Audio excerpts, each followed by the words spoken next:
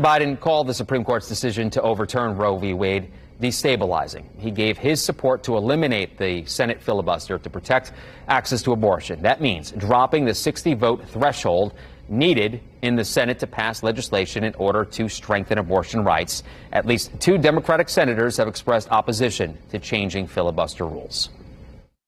The most important thing to be clear about is we have to change. I believe we have to codify Roe v. Wade in the law, and the way to do that is to make sure the Congress votes to do that.